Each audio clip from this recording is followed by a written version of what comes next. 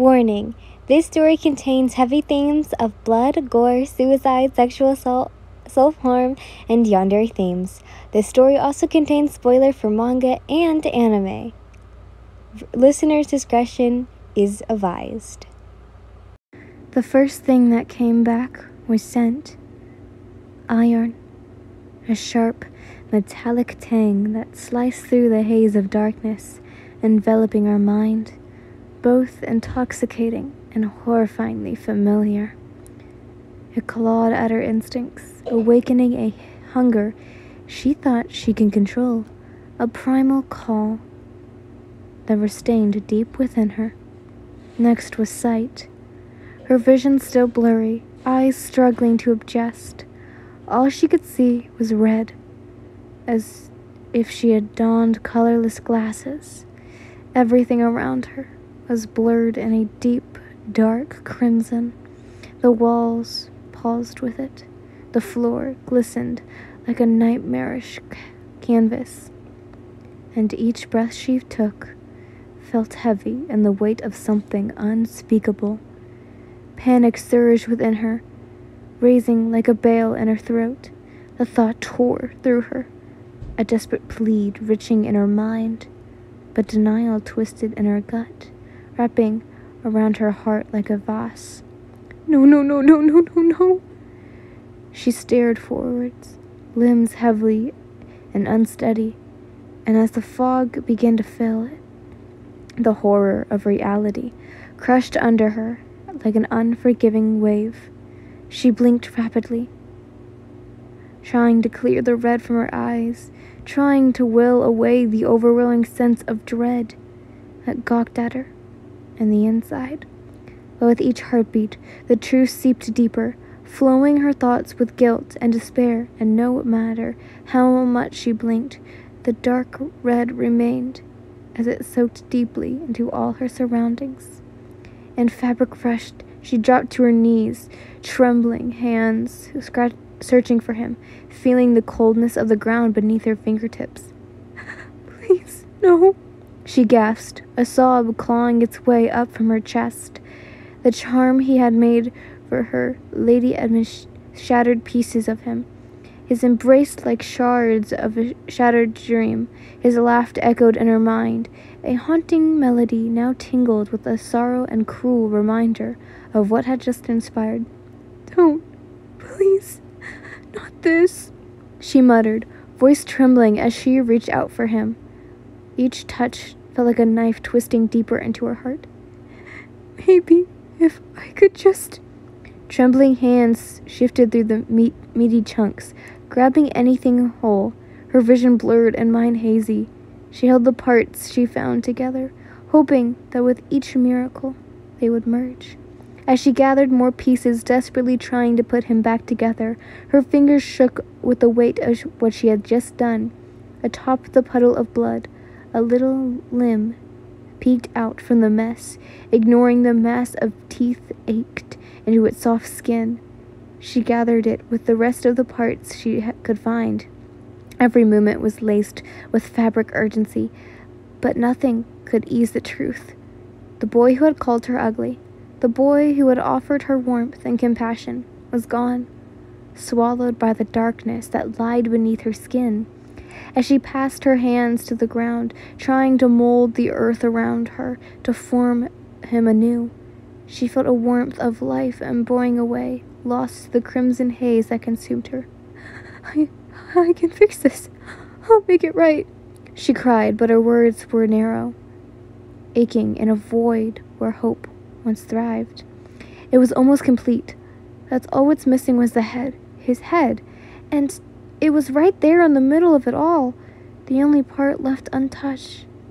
Despite the wisteria, it was the only thing she couldn't reach for. Even with her mind clouded, her eyes landed on everything else. Her subconsciousness was too afraid to look. And when she did, it was all as if the blood on the floor was hers, and she was the one torn apart, her heart bleeding and aching so hard that she couldn't help but collapse into a heap on the floor. Just a few minutes ago, the face that was smiling so brightly, so full of excitement, was now frozen, eyes wide with fear and mouth open in a silent scream. That fear was of her. Each heartbeat felt like a funeral demur, mourning the bond they had forged in the face of unimaginable darkness.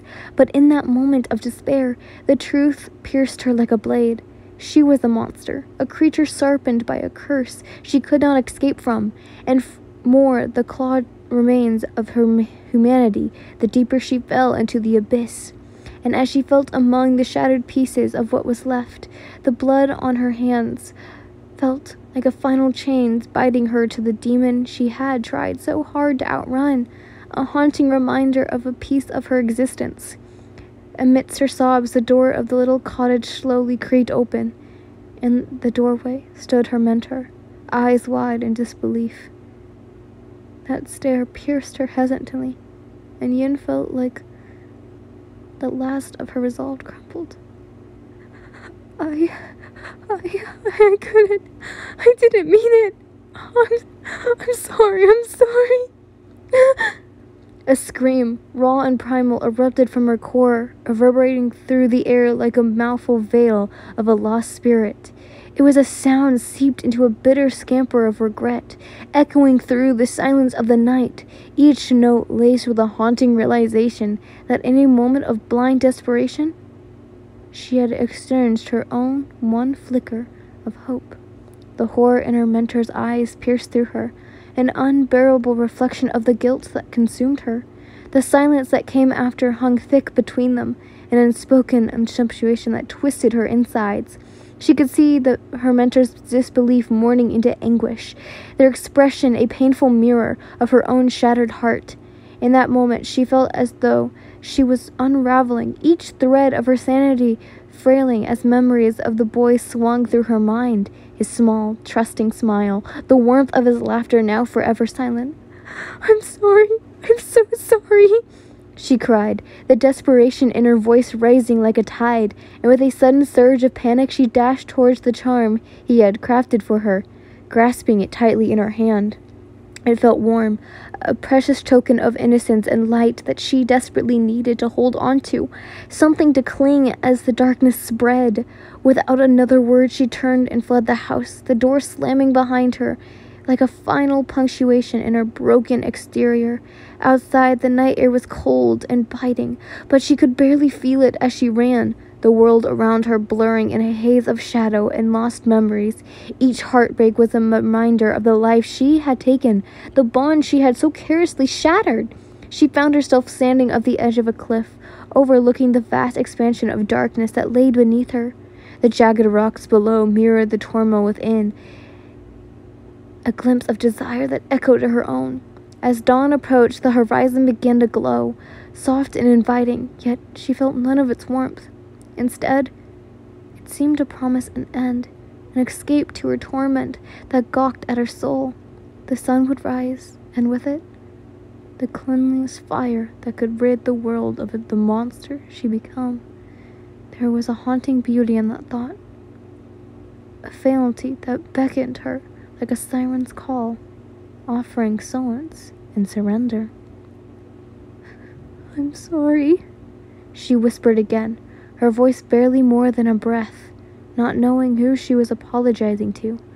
Perhaps to the boy whose laughter had once filled her heart, or to the mentor whose love still lingered like a fragile thread, binding them together even in the face of such terror. She clenched the charm tightly, its colors vibrant against her skin, a small reminder of the love she had failed to protect. In those final moments, she felt strange calm wash over her. A surrender to the inevitable thoughts swirled through her mind. Regret, loss, laughter, the dreams extinguished too soon. In the first rays of sunlight breaking over the horizon, she closed her eyes, feeling the warmth brush against her skin. But as the sun ascended, its light swirled over the cliff like a cascade of molten gold, an unbearable pain igniting within her. It began as a faint tickle at the edges of her consciousness, a gentle warmth that quickly enveloped into a a seething blaze. The warmth that had once felt inviting now became a reckless fire, consuming her from the inside out. She gasped, her breath hitching in her throat, as the light pressed against her, each ray piercing her flesh like sharp pieces of glass. The horror of her choices burned alongside the heat, twisting in her gut like a cruel reminder of what she had lost. She fell to her knees, the charm slipping from her fingers and clattering with the ground, its vibrant colors fading in the harsh light. Her vision blurred, and the world around her melting into a chaotic swirl of red and gold, and she clutched her head, fighting against the unchantering flames. Every once in being screamed in agony, but even amidst the torment, the strange clarified sufficed in anticipation of her fate. As the sun's rays enveloped her completely, she felt herself beginning to unravel, darkness within her finally succumbing to the dawn's reckless embrace. As consciousness slipped away, the world dissolved into a haze of golden light and blinding pain. Her vision flickered like a dying flame, shadows wrapping and twisting as she sank deeper into the darkness that beckoned her. The seething rays of the sun pressed recklessly against her, forcing her eyes shut against the unforgiving brilliance. In that moment, reality faded, and all she could feel was the overwhelming tide of agony and the weight of despair dragging her down. But just as the last fancy of her weaknesses began to slip through her fingers, a figure emerged from the void, a silhouette framed by an ethereal glow. Just to let you know you're not dead, the story is still going on. Yay, I guess. I don't know how you want to put that, but yay! Anyways, I love you all so much. Bye bye!